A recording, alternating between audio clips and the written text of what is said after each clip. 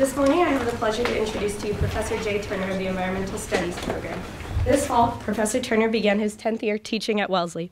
In this time, he has taught a wide range of courses covering topics such as environmental history, climate change, food systems and sustainability, and U.S. environmental politics. He earned a Master of Arts in American Civilization from Brown University and a PhD in the History of Science from Princeton. His first book, The Promise of Wilderness, chronicles the expansion of the federal wilderness system and public land reform. His current research focuses on the environmental history of batteries, reframing the social and environmental costs of the modern consumer economy. Professor Turner acted as the chair of the Campus Environmental Sustainability Advisory Committee during its inception and the creation of the Campus Sustainability Plan, which was adopted by the college last spring. Most recently, he has continued his work in sustainability through a highly successful year-long volunteer solar campaign in Natick, the largest of 51 solar campaigns sponsored by the state of Massachusetts. His dedication to sustainability at Wellesley and our neighboring communities speaks to his commitment and passion for environmentalism. Please join me in welcoming Professor Jay Turner. Amanda. Good morning. Thank you, Amanda. Last time I saw Amanda, I think before today, was when I was headed out on vacation.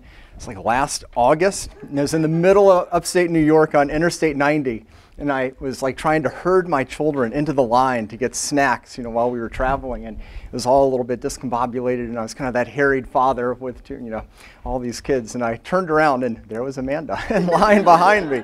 And since then, you've traveled the world and sailed across the ocean. So thanks for the introduction. Welcome back. It's really nice to be here and to see all of the Albright Fellows for 2017. Albright is just one of the real highlights of Wellesley, and it's exciting to be here. This is my first Albright talk. Considering the topic of my talk, this is a tough topic for me to talk about because there's a lot at stake right now with the Trump administration and climate change. And I had a couple of questions up here as a pre-quiz. I'm not sure if you all had a chance to look at those, but before I jump right in this morning, I'll just give you a second to read through and think about which of these tweets are Trump's.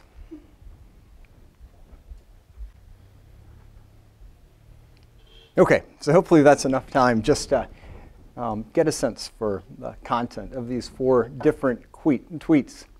So we do know that there are a number of statements that Trump has made that are cause for concern about climate. Things like the concept of global warming was created by and for the Chinese in order to make U.S. manufacturing non-competitive. This one's probably his most famous tweet statement on the issue. Less well known, record-setting cold and snow, ice caps massive. The only global warming we should fear is that caused by nuclear weapons. Incompetent pals.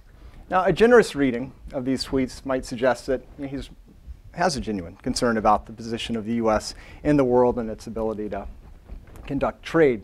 And here the issue is climate change, but it's also what our priorities are. Perhaps there are more urgent issues that we need to be thinking about and addressing before climate. But most people have read these as a statement that he is not prioritizing climate. He doesn't believe the science and is committed to an agenda of rolling back policies that support climate change. And if these are the statements, certainly his initial actions in terms of assembling a cabinet confirm that he's going to be antagonistic to climate initiatives. So Scott Pruitt, the EPA administrator that he has nominated, is the Attorney General of Oklahoma and has really made a centerpiece of his work in the state of Oklahoma, challenging the rules and regulations that the EPA has put forward over the last 4 or 6 years. Rick Perry is a stated climate denier, who's former governor of Texas and is now appointed as Secretary of Energy. Both of these nominees are openly hostile to climate as an issue. Ryan Zinke and Rex Tillerson have slightly more complicated positions on the issue of climate change itself, but both are very strong supporters of the fossil fuel industries.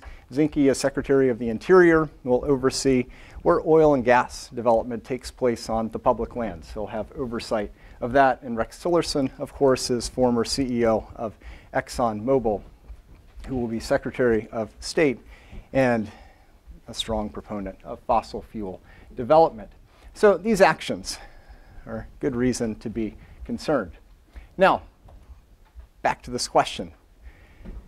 Any guesses about which of these may be Trump's? It turns out that this is a totally misleading question. None of them are actually Trump's. None of them are actually tweets. These are all statements by former Republican presidents, because this is certainly not the first time we've seen an administration, a Republican administration, roll into Washington, D.C. with the stated goal of rolling back our commitment to environmental protections. Ronald Reagan made this a centerpiece of his campaign.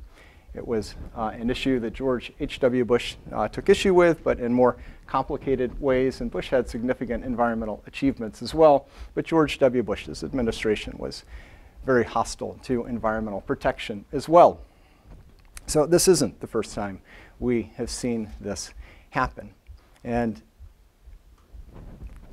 when you look back at history, one of the lessons history offers us is that it turns out to be a lot harder to roll back environmental policy in practice as opposed to campaigning for it during election season.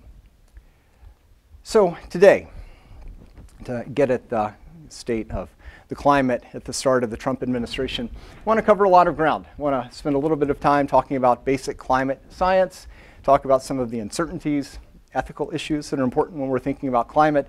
What are climate policies? What's happened over the last 8, 10, 20 years? It's important to setting up a framework for addressing climate change. And then where does Trump fit into this picture? What power does he have to change the direction of climate policy that's in place? So let's start off with the science. My guess is that most of you all have some familiarity with there being a strong scientific consensus around not just that the climate is changing, right, but that people are responsible for changing the climate. And we can go down a list of every notable scientific organization in the country, professional scientific organization, organizations like the American Association for the Advancement of Science, the American Chemical Society, the American Geophysical Union, and find statements affirming that the scientific evidence is clear, that climate change is potentially a very serious problem, that it's time to be taking urgent action. The kind of largest, or grandest synthesis of all of this research and the work of these scientists is that of the Intergovernmental Panel on Climate Change. And they've stated that the warming of the climate system is unequivocal. And since the 1950s, many of the observed changes are unprecedented over decades to millennia. And the atmosphere and ocean have warmed, the amounts of snow and ice have diminished, and sea level has risen.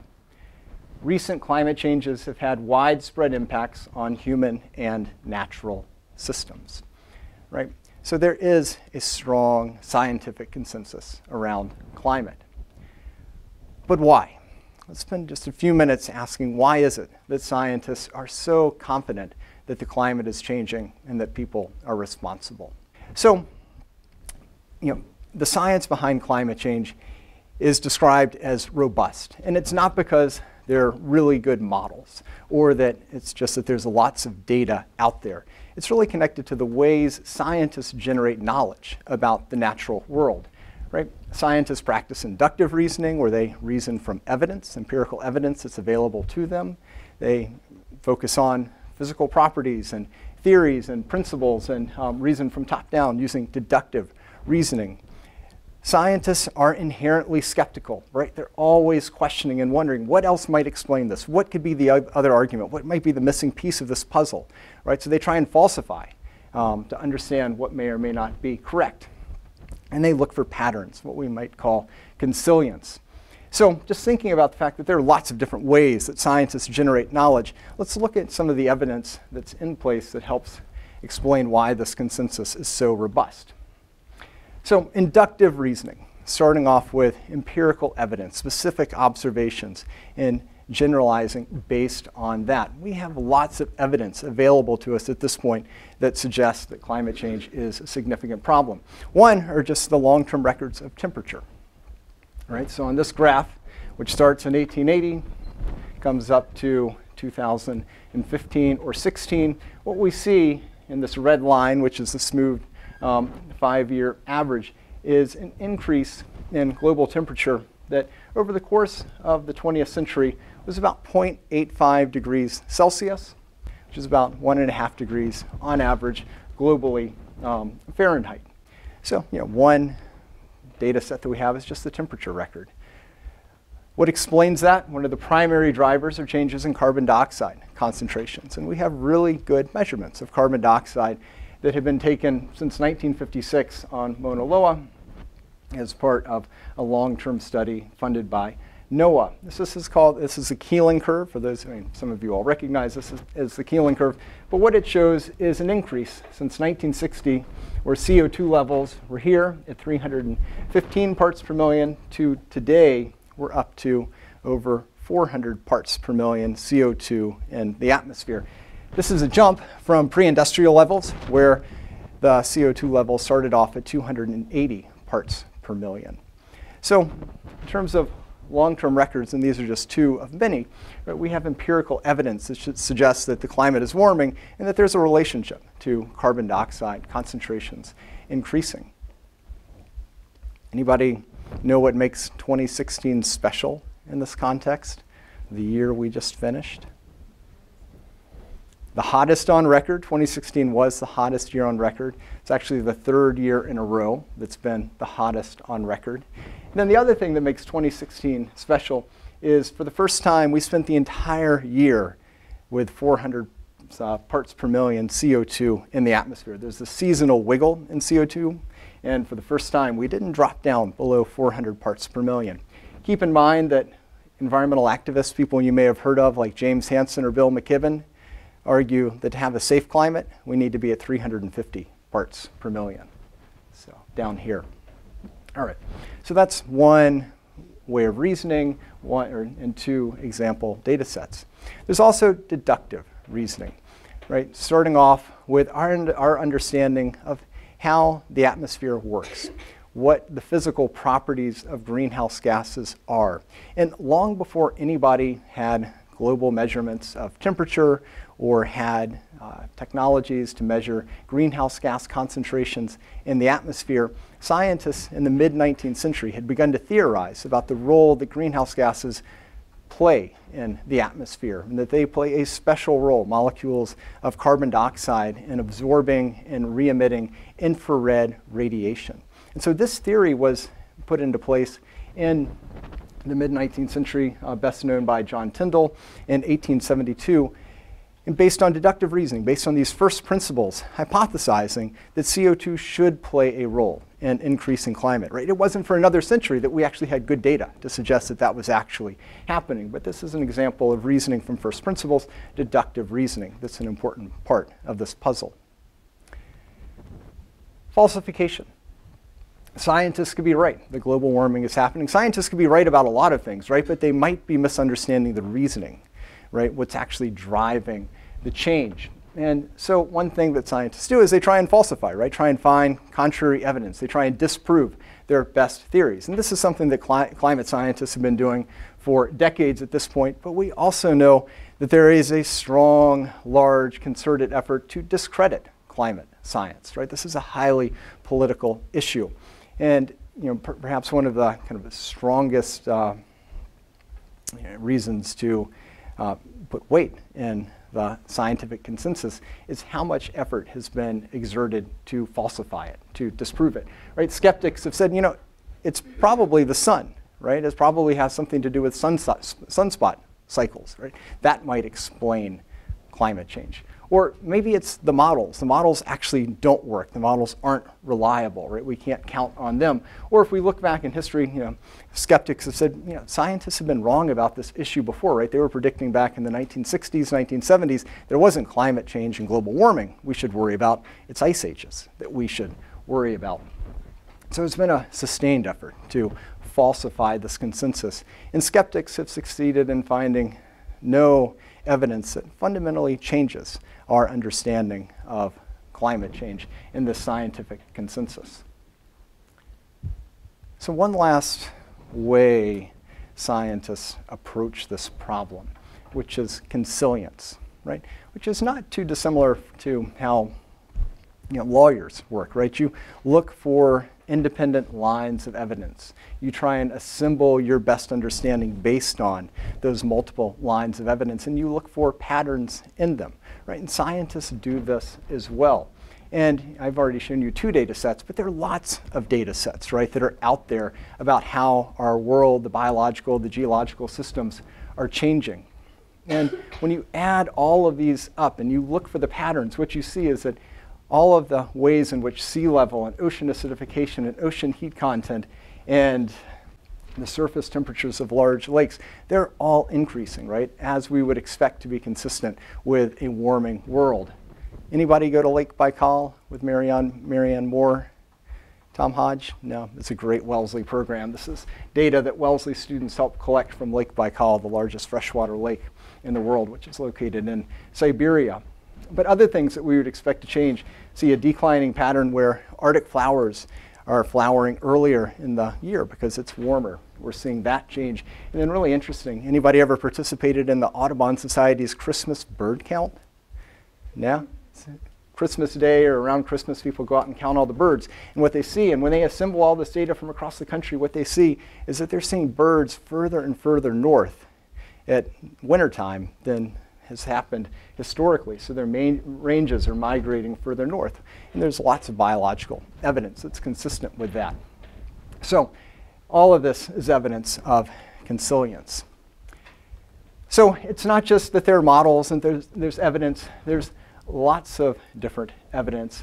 There are different theories. When you put all of the pieces together, right, scientists draw on these multiple ways of generating knowledge about the natural world.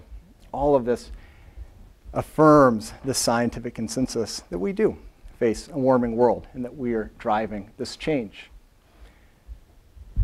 So I think for scientists, right, they approach this as a puzzle, right? They see all of these different data sets, these different theories, and they're trying to fit them together.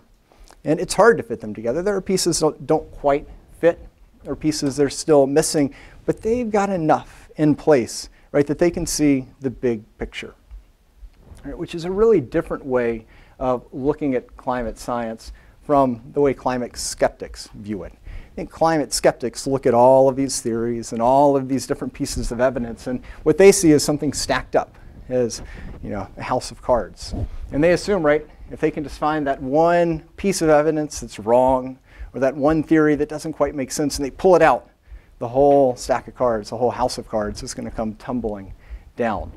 But this isn't how science works, right? Climate scientists have good reasons for raising the concerns that they've brought to us as a global community. Uncertainties, right? Climate scientists know that the world's going to get warmer, that they're going to have more heat spells, that we face more extreme precipitation events, but there's a lot that we're not as certain about. So let me just talk about 3 uncertainties real quickly. One is this question of to what extent the variability of events is going to change. Are we just going to see the mean shift where the world's going to get warmer, but the variability of events will stay the same? Or are we going to move into a world that's on average warmer, but is more variable with more frequent extreme heat events? And this is a really hard question for scientists to answer. With temperature, we're pretty certain that we're going to see more extreme heat events. But when we start talking about more specific events like hurricanes or tornadoes or droughts, it's harder to be sure how the frequency of these events is going to change. And so that's one big question climate scientists are still working on. Another is when we might see non-linear shifts in Earth's climate system. Right, so increases in temperature, right, they're linear. They go up just a little bit every year, right? Sea level expands and the height of the seas go up just a little bit every year. But there's a chance, the way our climate system is structured, that we could see what you could describe as a non-linear shift, right? A shift that goes from one state to another state that could be irreversible. And the best example of this are the concerns we have about the ice pack in the Arctic, right? So Greenland, Alaska, the Arctic ice pack is up here. As you can see, this is where the ice pack has been historically. This is the lowest year on record. The ice pack only extended over this region in 2012. I know there's some students who've studied climate science. Anybody want to remind us why we're so concerned about the Arctic? What makes it special? Ms. Reen? Is that where the ozone layer was most severe? Well, that is true, although not the point. It's a good point, but not the one I was thinking of. Yeah? Is it potential that the amount of ice melting could change current flows? Definitely worried about the consequences of the melting ice and the ramifications of that. Polar bears? Polar bears care about this a lot. There's absolutely no question that this is the ecosystem that polar bears are dependent upon. The albedo of the ice reflects back out a lot of heat that comes in from the sun. Yeah, so what's albedo? Like the white nature of the ice will reflect out more than like the oceans absorb. Yeah. So it just, if you don't have as much ice to reflect out heat, you're absorbing more. Yeah, and so to put some numbers on that, the albedo, the reflectivity of ice, is about 60 to 90% of the radiation that comes in bounces back out to space. But when you have open water, the albedo is about 5%. So 95% of the radiation is absorbed. Right, so right now, this is kind of effectively a large mirror, right, that's bouncing lots of incoming radiation back out to space. If this melts and it starts absorbing all of that radiation, right, that's like flipping a switch. And if that happens, it will dramatically change our climate overall, and it will affect our weather on a day-to-day basis. So if you look at the data, this is a graph just over a year from January 1st to the end of the year in December. What you see is the average extent of Arctic sea ice over the course of the year. So it peaks here at the very end of the wintertime, right? We'd expect to see a peak in March, and then right at the end of the warm season in September, it's dropped down to its minimum. So what you're seeing here is the average from 1981 to 2010. You're seeing the standard deviation. 2 standard deviations accounts for 95% of the variability over that period. And if you start adding on where we've been recently, what you can see for 2016 is that we were well below the average and actually really below 2 standard deviations as well. And that's not unique, right? You take the last 5 years and you see that we're losing more and more ice every year. And scientists were saying initially, when I first started really studying climate, it'd be a century before we saw the Arctic lose all of its ice. This is happening more rapidly than scientists anticipated. And as these numbers get lower and lower and continue to stay lower, there are concerns that we're approaching that tipping point, that flipping point where enough of that ice is going to melt that it can't reform, and that could happen in a matter of decades, not in a matter of centuries. So that's a really hard thing to predict, right? That's a real uncertainty that we face. One more big uncertainty, which is that the largest variable in this whole topic is us. It is people, right? What actions are we going to choose to take? Right? That's harder to predict than the variability or what's going to happen with the Arctic. And there are real efforts to do this. This is annual emissions of greenhouse gases here from 1950 projected out to 2100. And we've got data, right? We know what we did up to now, right? But this spreads out because social scientists are trying to model what would happen if we stayed with business as usual. Where would we be? Or what if we made real commitments to reducing our emissions? Where would that take us in terms of our emissions and the consequences of climate? But this is an enormous set of uncertainties that we're saddled with as we face this challenge. So we know a lot about climate. There's a robust scientific consensus, right? But there are real uncertainties here as well. So before we get lost in the uncertainties, just what do climate scientists, when they're pinned down and asked to put some numbers on this, kind of what are the general figures that we're talking about? And based on where we're headed right now, even with our commitments in Paris to reducing greenhouse gas emissions, projections suggest we're on track for about 3.5 degrees Celsius of warming in the 21st century, right? So that's on top of the 0.85 degrees Celsius warming that we saw in the 20th century, right? So a world where on average, the temperature is going to go up 7 degrees Fahrenheit over the course of this century. And that will increase sea level, right? Somewhere in the neighborhood of 0.5 meter, a little bit more, which is, you're living by the beach and worried about big storm events. That's a big change in sea level. We know that that's going to, very likely, that's going to increase the number of heat waves, extreme precipitation events, and that the ocean will continue to warm and to acidify in the 21st century.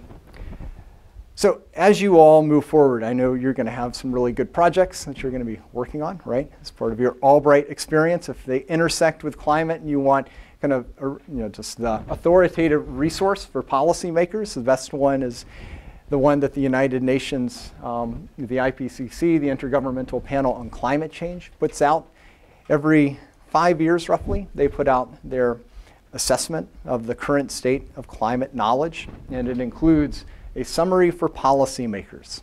So if you're looking for a good source, go there if you want coverage that you can draw on for your projects. So the science is important, but the consequences for people and the role of people is really central to understanding climate change as well. And I think the most important framing for this is in the context of climate justice, right? Acknowledging that the people who are most at risk, not just from the consequences of climate change, but also the forces that are causing climate change, are those who are people of color, who are poor, who are disadvantaged, indigenous communities living both in developed and in developing countries, right? This is a central component of the challenges and the importance of addressing climate change. And when I lay this out, I think most often we think of the communities of people who are on the front lines of climate change, right? The people who are living on atoll nations, right? Small island nations in the Pacific Ocean, or smallholder farmers in Bangladesh and South Asia who are exposed to sea level and changing precipitation patterns, or people living in the United States, right, who suffered the most from Hurricane Katrina. So this is Katrina. Mohammed Nasheed, the president of the Maldives, to draw attention to the plight of his country, he signed a pronouncement at an underwater cabinet meeting, right, where they're worried they're going to be at the end of the 21st century, since I think the maximum height of the Maldives is about 2 meters above sea level. And then farmers in Bangladesh, right? These are people who are seeing the consequences of climate change right now. But this is also, in terms of the ethics, we need to think about who's exposed to the forces that are driving global warming, who's exposed to the consequences of fossil fuel extraction, right? And Standing Rock has been very much in the news over the last year, right? Native Americans trying to protect themselves successfully at the moment against the threat of a fossil fuel pipeline to carry energy through their lands and across their communities, across their waterways that they're not going to benefit from. There's a documentary that I've shown to my students called Crude, which is about what Chevron did to indigenous communities in Ecuador, that if you're looking for a weekend movie, is a really it's a sad one, but a really interesting, important story. And then the Ogoni people who live in Nigeria, who have suffered the consequences of Shell's oil extraction since the 1950s. All of these folks are unfairly burdened with our fossil fuel energy system and the consequences it's going to wreak on the planet. The University of Notre Dame has a global adaptation study, which does this on a large scale. They quantitatively assess which countries are most vulnerable and least well prepared to adapt to the changes that the global warming will bring. And as you can see on this legend, right, red is worse, green is better. You have vulnerability here in Latin America, not surprisingly, a lot here in sub-Saharan Africa, and then in South Asia. Who's caused this problem? Right? It's easy to get the data on historical greenhouse gas emissions Here, the map is showing high levels of greenhouse gas emissions historically in red, low in white, and you can see that they're effectively the inverse of each other if we look at this on a national level. So, right at the heart of it, right, that is this issue of climate justice that demands that we address climate change as a global community. So how do we do that? So there's some structural issues that I think, just thinking about you all taking on global challenges as part of the Albright Institute, issues that are important to climate, but also relevant to other issues you all might be working on over the next 2.5 weeks. And one of these is remembering problems in the commons, right?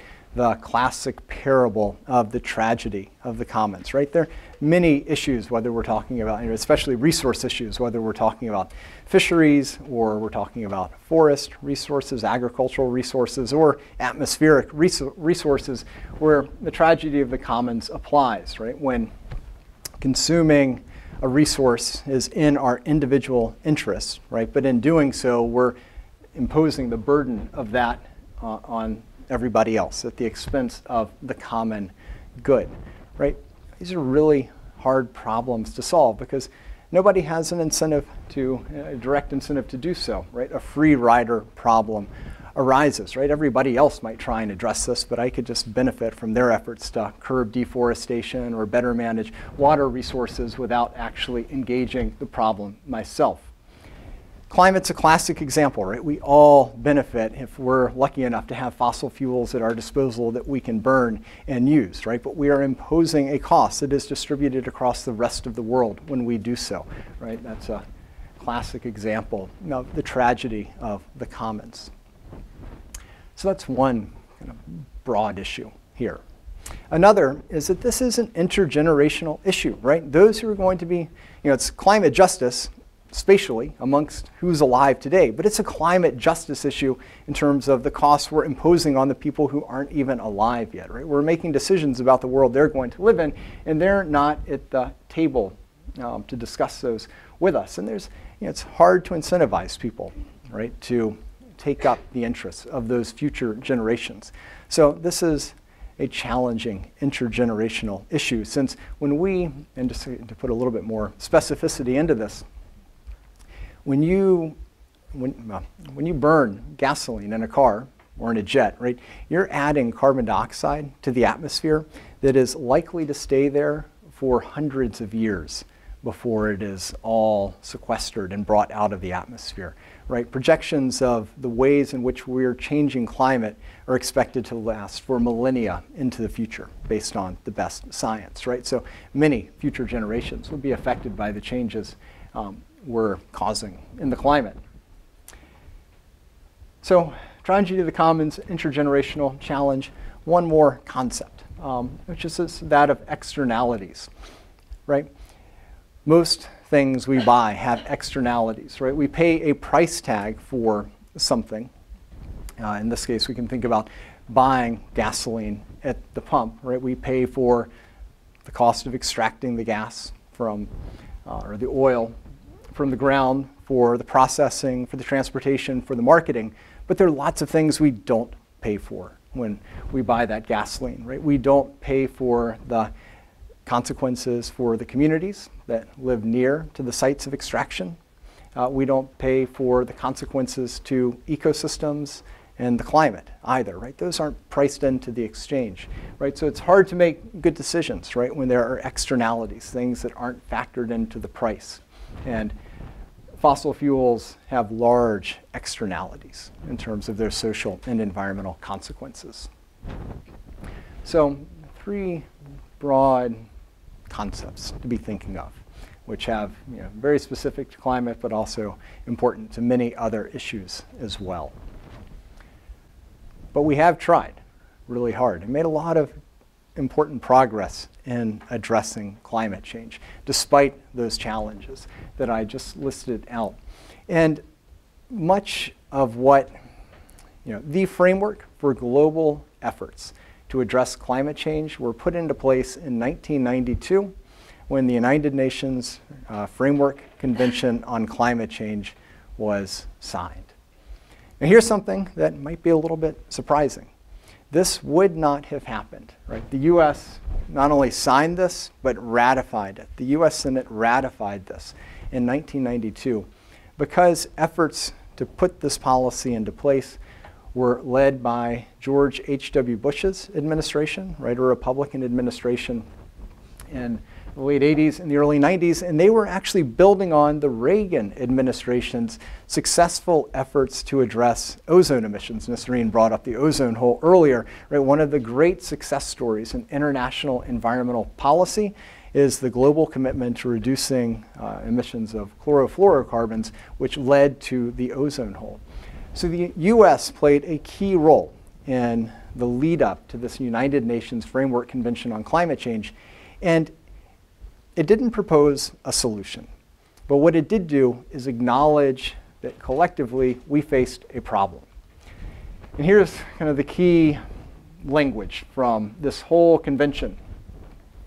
It challenged the world to stabilize greenhouse gas concentrations in the atmosphere at a level that would prevent dangerous anthropogenic interference with the climate system.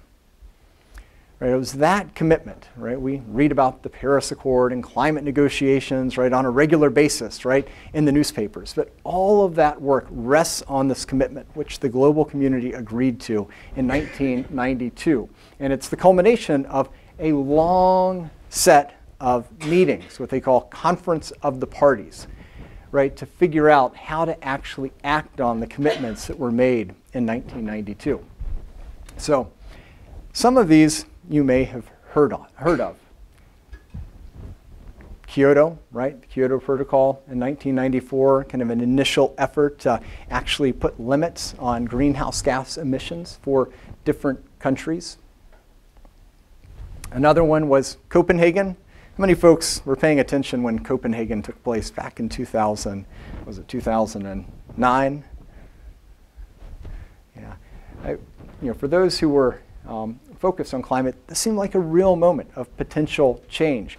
But the problem with Kyoto and the problem with Copenhagen is that the US commitment had really diminished for changes in our domestic politics. So even though we helped put into place the framework or the convention in 1992, our support for it diminished and really undermined both efforts at Kyoto and in Copenhagen.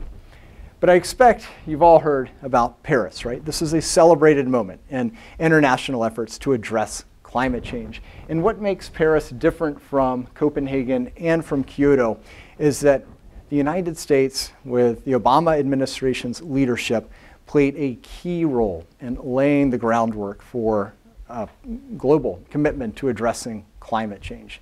And the US did not do this alone. US leadership, as has often been the case in international environmental policy, was essential, but it was not sufficient in and of itself. It was the United States partnership with China, which was forged in the, 2014. The US and China announced a bilateral commitment, which really laid the groundwork for what became the Paris Agreement. So let's talk about the Paris Accord real quickly. Anybody remember big goals, Paris Climate Accord? Throw them out. Yeah. Curb temperature change by 2 degrees in, I don't know how many years. Yeah. Well, so that's actually an outcome. That became the goal. Anybody remember what they were hoping would be the goal? Yeah, no? To limit carbon emissions. Definitely limit carbon emissions. And I think one important thing is limit carbon emissions, and this is a big change from previous efforts, not just from developed countries like the European Union and the United States and Japan, but developing countries as well. Right? And that's what that alliance of the US and China made possible. They were hoping that preventing dangerous interference, right, that's what that 1992 charge was, that would be 1.5 degrees Celsius, so limiting carbon emissions to keep temperature rise below 1.5 degrees Celsius. that it would, on the table for the first time, include commitments by both developed and developing countries. Developed and developing. And then also a process by which to do this, a systematic process. The outcome of Paris was that they ideally would like to see the world at 1.5 degrees Celsius warming. More practically, they set the target at 2 degrees Celsius warming. They did get commitments, right? They got 197 countries to commit, both developed and developing countries, to targets for the first time for reducing greenhouse gas emissions. Prior to this, right, at Kyoto, it was only the developed countries that made a commitment, and that was a real challenge for moving this climate negotiations forward. And the other outcomes were what they call a pledge and review approach, where countries have a lot of flexibility. And this is one of the reasons Paris succeeded, right? They didn't say we're going to tell each state how it should tackle this problem. It said we want you to take the goals that you've agreed upon and figure out how best to implement them such that they work for your country's economic situation, social situation, the issues that are specific to your country. It is not a binding agreement, but it is an aggressive agreement with systematic, periodic reviews that will ensure that there's a lot of attention to the extent to which countries are meeting their goals. But even based on the initial commitments, we're not on track for 2 degrees Celsius. The initial commitments put us on track for holding warming to 3.5 degrees Celsius. So, considering the challenges in addressing climate, though, this was considered, and rightfully, a milestone in international commitments to addressing climate change. So that happened in December of 2015. And really, looking at the Obama administration and what the Obama administration has achieved over the last 8 years, one of the signal accomplishments, domestic legacies, international legacies of the Obama administration will be its energy policy and its efforts to address climate change. This will be up there along with the efforts to address healthcare and immigration as significant pieces of the Obama administration's work. Trump and the incoming Trump administration and the 115th Congress, like so much of Obama's legacy, puts this very much in question. So what I want to do is spend the rest of my talk explaining what's at stake, what could happen, what might not happen, because as you might guess, these issues are they're complex. So let's start off, though, by trying to get our heads around what the Obama administration has put us in place to do. So here are greenhouse gas emissions in CO2 equivalents from 2000 out to 2025. So we've got data, right? We know what we've done here over the last 15 years. Interesting pattern, right? Notice there's a dip there in the middle. Why would there be a dip? What could be going on? Right, greenhouse gas emissions are always supposed to go up, aren't they? But the pattern isn't quite like that. Any ideas why? Increase in the price of gas, so less driving. Yeah, there's a big increase in the price of gas around here. Yep, in the 2005, 6, 7, 8, 9, 10, yeah. Was it around like maybe the 2008 recession? So it was overall just like less productivity? Yeah, so that's another kind of macroeconomic factor that was at play. Right, we see a real sharp drop here after the Great Recession in 2008, 2009, and energy prices were higher, which certainly drives behavior. And overall, you can see a slight downward trend with a real sharp drop around the Great Recession.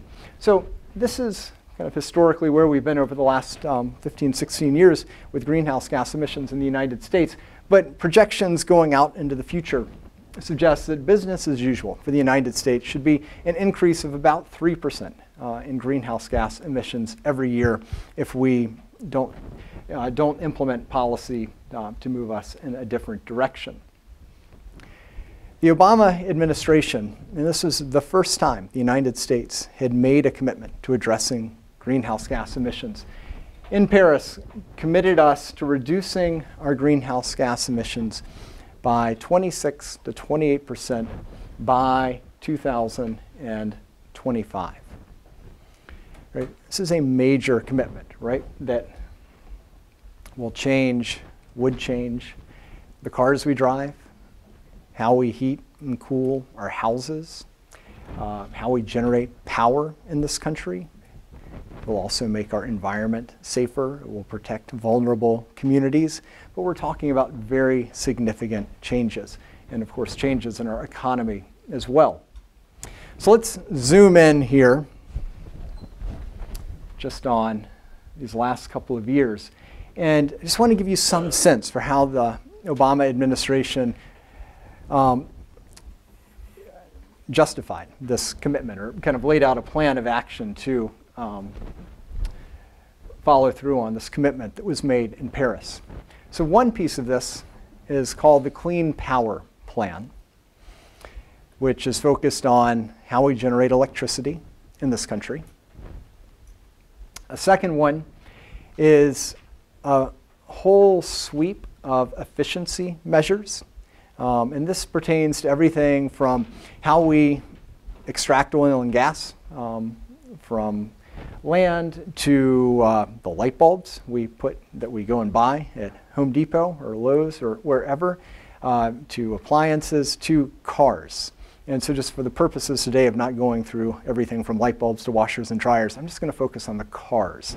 Okay? So these federal efficiency standards get us another major chunk of reductions. There have been other actions that have been taken at the state and local level. They're an important piece of this puzzle. And based on all of this, the U.S. can go a long ways towards meeting its commitments in Paris. But there is a chunk that's just other. We're not entirely sure. We're going to need some new policies, some things we have not yet thought of to get us all the way to that 26 to 28% reduction. These are estimates. These are not exact calculations. A disclaimer there. But I wanted to illustrate kind of this pie-shaped approach, right? There are a bunch of wedges that are important to how the Obama administration made sense of how we could accomplish the goals we were setting out for ourselves. So let's scoot that over and let's talk about these. Let's start with the Paris Climate Accord. So what happened? All right, so a lot of folks have heard about the Paris Climate Accord. I've just told you a little bit about it. Now, one thing that did not happen was that it was not ratified by the US Senate. Right? Congress did not approve this. Right? President Obama signed this commitment based on the guidance of his administration and his policies. Right? He did not consult with Congress in any, or at least ask them to actually sign off on this. So the question should arise, why? How could he do this? How could he commit us to such a significant program? And the reason is because of that United Nations Framework Convention on Climate Change that the US Senate did ratify in 1992. Because we ratified that, and it committed us to trying to ensure that we avoid dangerous anthropogenic interference in the climate system, he could sign that Paris Accord based on his commitment as he did in August of 2016, right? So he just signed this. Now, everybody expected that it would take a year or so for all of the countries needed to actually sign on to the accord, to actually put it into force. There are a couple of steps to put this into action. And the first one is that you've got to get as many of the 197 parties as possible to sign. So it went into force when 55 parties signed. And that happened much more quickly than anybody anticipated. So it went into force on October 5th. And as of today, 121 countries around the world have actually committed to the accord, which means it is now in place. which is important because it makes, once it goes into force, countries can't simply withdraw from it. So that raises the question of what are Trump's options? So one option is that he can simply withdraw from the Paris Agreement. And he can do this, but it will take him a long time to do so. The language of the Paris Accord states that parties can withdraw after 3 years. And at that point, they have to wait a year before they actually do so. So you signal your intent at 3 years, and you can pull out in the 4th year. So that's one option. If Trump is patient, right, he could pull out after 4 years. Another option is that the U.S. could do something much more drastic. It could actually go back to that 1992 agreement and pull out of that, right? Which would take the United States entirely out of the international community's efforts to address climate change. We wouldn't be at any of the meetings at that point. We wouldn't be party to any of the talks. But the Paris Agreement says if you pull out of the United Nations, or the Framework Convention on Convention on Climate Change, then that nullifies your commitment to the Paris Climate Accord. So that would be option 2, and really much more troubling because it only requires 1 year of notice to do so. So the third option would be to simply ignore the accord. It doesn't have any teeth. There are no penalties or fines that are going to be put into place. He could simply just ignore it and not put any emphasis on it and kind of undercut it in that manner. So those are the options that Trump faces. And really, of all the things we should be watching as the Trump administration begins to get its bearings and put policy into place, if they pursue option 2 here, that would be a drastic shift in the U.S.'s commitment, not just to climate change, but the world community as a whole, since so many parties are committed to the United Nations Framework Convention on Climate Change. All right, so if you care about climate, this is a big one to be worried about. So this federal Clean Power Plan, what's at stake here? A lot. So the Environmental Protection Agency finalized this Clean Power Plan about a year and a half ago, August 3rd, 2015. And what the Clean Power Plan does is it responds to a Supreme Court decision in 2005 called Massachusetts versus EPA, because Massachusetts was one of the lead plaintiffs, that said the EPA is not doing its job with respect to the Clean Air Act because it's not regulating carbon dioxide. And the Supreme Court said, we agree, and that needs to take place. So the Supreme Court charged the EPA with doing so, and that set in motion what's called a rule-making process, right? Congress passes laws, but they delegate responsibility for implementing those laws to the agencies, right? And so that's what the EPA did. And over the course of 2 years, it developed this Clean Power Plan to require utilities, electrical utilities, to reduce their greenhouse gas emissions. They do it on a state-by-state basis. The goal is to achieve a 30% reduction in emissions from the power sector by 2030. Right? This is a big deal, right, if you work in the electrical utility industry. In fact, this makes it very hard to continue using coal. And so when you hear about Obama's war on coal, this is what they're talking about. They're talking about this Clean Power Plan. And one thing I want to emphasize is this 2-year process to make a rule requires you to do a lot of things if you work at the Environmental Protection Agency. You have to hold public hearings. You have to consult with affected stakeholders like the industries, right? You have to go out and get good science to back up. You have to understand what the state of the science is to justify why you chose 30% instead of 15% or 45%. This is a long process that's very much open to the public. There are many opportunities for public comment in the process of developing rules to implement laws. Okay, this is important Because when we think about what Trump's options are, he can't come in and just wave a magic wand and say, we're done with that. We're not doing that. He doesn't have power. For all the power of the presidency, you can't simply wave a wand and make rules that you don't like go away. These rules have the force of law, and they must be legal. They have to be legal based on existing statute, right? So they have to be in compliance with that Supreme Court decision and what the Clean Air Act says. So what are Trump's options? One is that there are debates, right? There are disputes, there's litigation about whether the Clean Power Plan is legal in the first place. And it's very likely that this is going to wind up before the Supreme Court sometime in the next couple of months. So one option that Trump has is he could just not defend the Clean Power Plan in court, right? He could let the states like Oklahoma and the fossil fuel industries mount a strong, aggressive challenge, and that might result in the rule being rejected. There's only one problem. Remember, the Supreme Court back here said you have to come up with a rule to implement CO2 regulations under the Clean Air Act. So if this one's deemed illegal, then Trump has to come up with a new one. So that's option two. The Trump administration could develop a new rule to address greenhouse gas emissions from the utility industry. But here's the thing. If you issue a new rule, you have to go through all the steps that the Obama administration has already gone through. Right now, if you're appointing Scott Pruitt as the director, the administrator of the EPA, you're going to wind up somewhere very different, right, in terms of your regulations at the end of that process.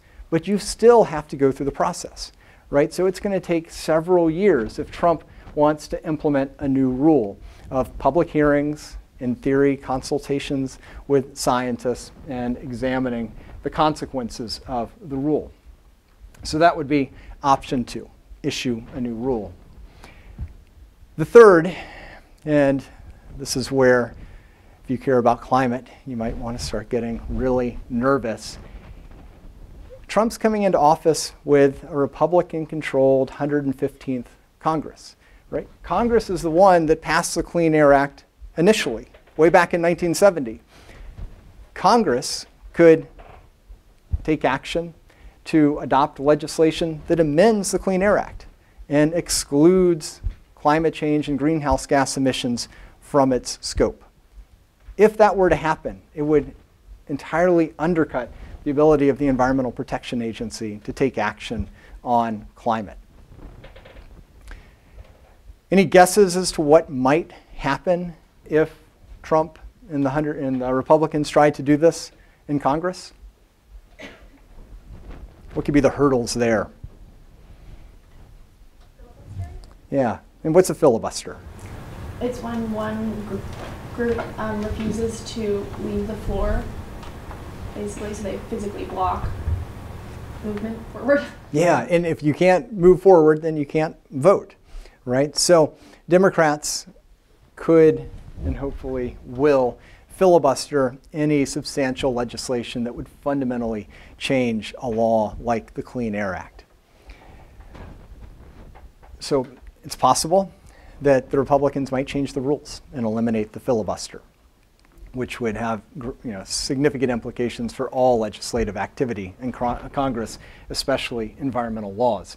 But that would be the third option, would be to change the law itself, right, which would mean that you didn't have to go through this rulemaking process at all.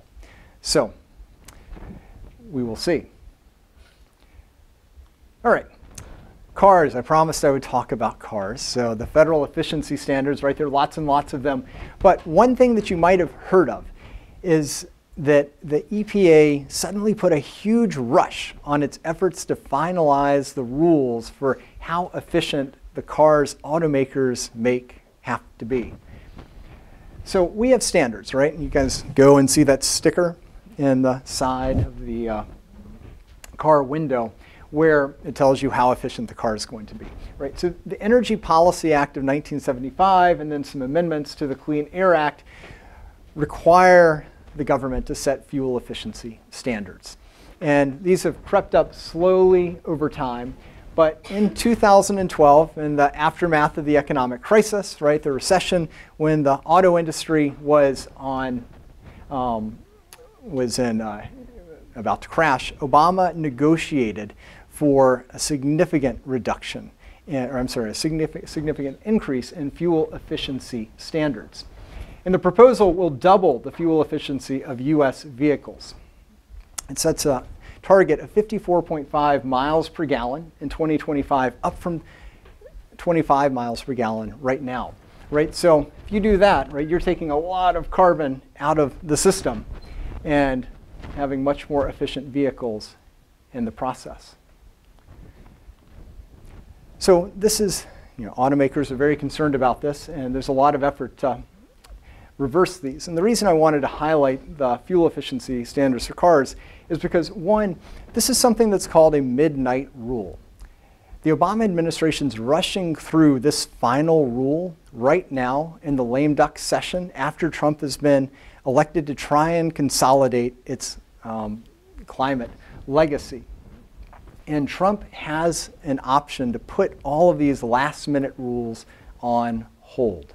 And because this one's happening in the last 90 days prior to his inauguration, this is one that he could put on hold immediately. He actually has the power to do this.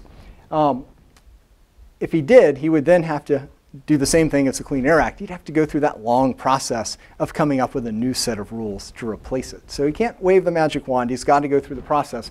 But he can do that a little bit more easily in the case of the fuel efficiency standards than he can the Clean Power Plan.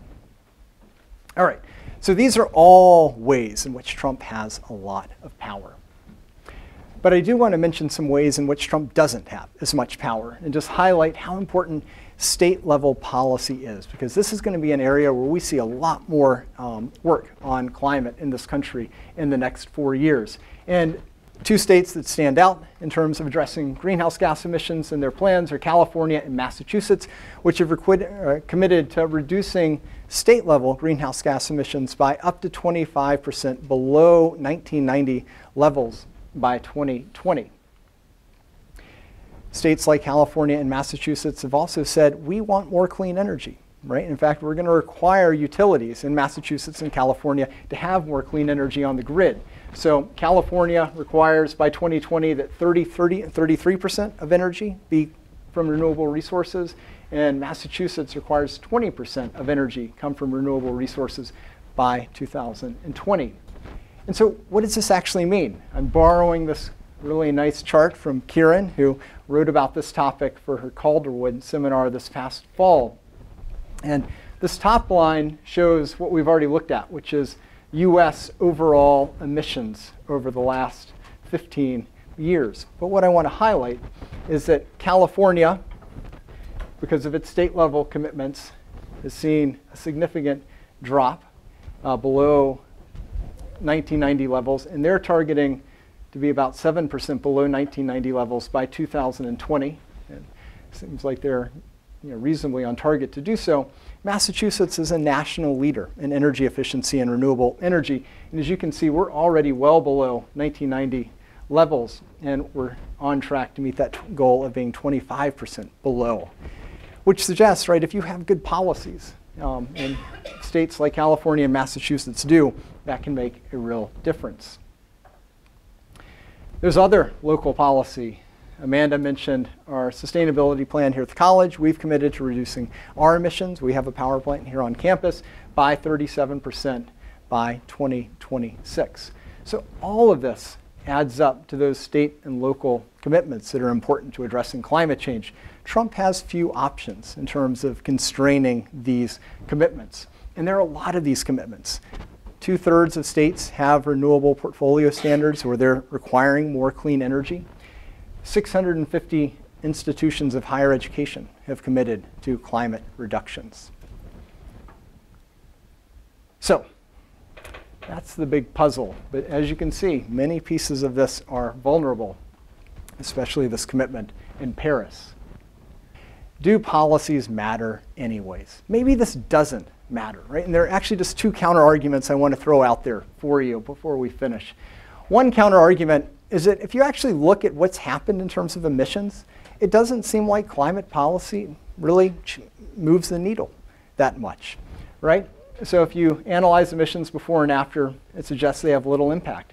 Right here are the countries that committed back to the Kyoto Protocol in 1994. And what you see is that emissions were on a downward trajectory before 1994, and that downward trajectory continues after 1994. So what's the difference? If you look at the European trading system that was put into place in 2002, it seems like the story is the same. There was a downward trajectory beforehand, and it simply continued after the policy came into force. So why? So the folks who wrote this study, Nordhaus, argue that it's not the policy that matters. What really is driving energy and efficiency are large-scale economic and technological factors that are driving out coal, increasing natural gas, and the amount of renewable energy in the world. And they've got an important point, right? And if you look at just energy use in the United States, just want to highlight that we've all heard about fracking, right? Fracking for natural gas and oil. That has driven here from 2010 to 2015 an enormous jump in the amount of natural gas that's being used in the United States. And coal has fallen significantly because of that. Not so much because of policy, but because of the macroeconomics and the technology of producing natural gas. So natural gas is on the rise for reasons independent of policy. If you look at wind power, this column shows the price of wind power, and you can see that it has dropped precipitously over the last 30 years. And as the price has fallen, the amount that's being deployed is rising significantly. The story is the same with solar. The price of solar has dropped incredibly sharply, and the deployment has risen. These are large-scale changes that are affected by policy, but are also being driven forward for economic and technological reasons. And there's no reason to suggest that changes in international policy will change the underlying fundamentals that are driving these shifts in the energy industry. So that's one counter argument. The other one is that it's not so much policy, it's really what people do. Right? You can't do it from the top down. And so there's a really interesting book, if you want to get into this more, called Climate Shock. And it argues for something, they argue that idealism is really important, that it can accomplish what international conferences have not, solving the seemingly intractable problem of global warming. The example they give is Copenhagen, where over half of the people bike to work in Copenhagen. Now, why? Right? It's not because the Danes made a law that said everybody has to bike to work. Right? They argue that it's about a cultural shift, about peer pressure, about a social commitment to change that then enabled Copenhagen to make this transition in its energy infrastructure. So they call this the Copenhagen theory of change, and it really highlights the importance of that bottom-up transition, which then supports policy change. But they argue that idealism, this commitment, this individual work is important and can play a role that international policy agreements like Paris cannot. So those are two important counter-arguments to focus on, which are really things that might suggest we've got other tools than those that than the things that the Trump administration can pull the levers on. All right, so just to finish off, 3 closing points here about what is at risk. 1, we should be worried about the Paris Climate Accord. If Trump wants to, he could change that, pull the United States out of it by pulling us out of the United Nations Framework Convention on Climate Change, and we should be concerned about what the international repercussions of that could be, right? That would be viewed very sharply by the international community. So that's one big concern here. As far as domestic policy goes, yes, Trump can make change, but he can't wave the wand, right? It is change that will take time, it has to go through process, and it has to be legal, right? It has to be in accord with our existing statutes. So his powers are more limited, but if Congress plays along, if they can roll the Democrats, then we could see significant reform. And then the third point, and one that I really have not focused on, but I just want to throw out there, is that, as I said at the very beginning, this is not the first time we have seen Republicans come in with promises of large-scale change. But it turns out that anti-environmental policy does not work as well as it does, as a political talking point. So most of these previous efforts really have failed to make large-scale change. But I think we also know that this isn't like previous moments in American history. So I'll stop there. Thanks for your attention.